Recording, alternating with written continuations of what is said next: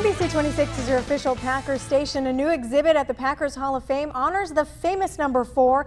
Brett Favre spent decades as a Packer, and this exhibit offers many opportunities for fans to learn how his success went beyond the field. NBC 26's Raquel Amell has more from Lambeau Field. Along this wall, years and years of Brett Favre's accomplishments here at Lambeau Field, and it is just one of many things you'll see at this exhibit. The ribbon cut this morning, and with that, the Brett Favre Packers Hall of Fame area is now open. Green and gold supporters are getting a chance to see pictures and fan memorabilia of the famous quarterback throughout his time with the team.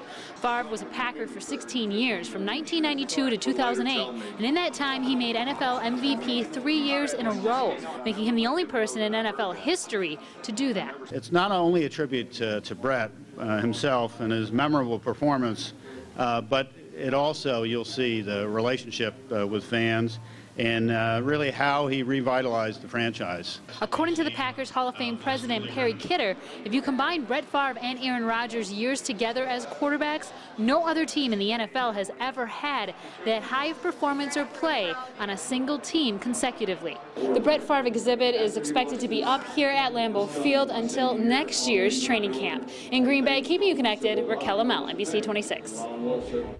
Well, Packers